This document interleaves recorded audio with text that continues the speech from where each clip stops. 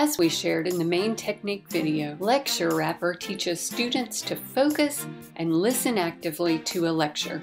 In this technique, students identify points from a lecture and compare them to the instructor's list of points.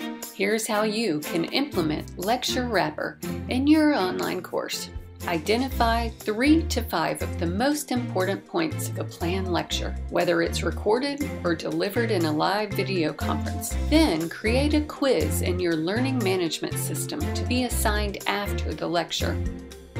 The quiz should contain a short essay question asking students to identify the 3 main points of your lecture. Explain that the goal of the activity is to help students self-assess and improve lecture listening skills. Set a time limit for the quiz and consider awarding participation points. After students have taken the quiz, reveal your main points and ask them to compare their responses to yours. This technique is great for correcting student misunderstandings and gaps in comprehension, as well as shaping future lectures. At the Patricia Academy, we encourage you to try Lecture Wrapper in your online class. Download our free support materials for step-by-step instructions and additional guidance.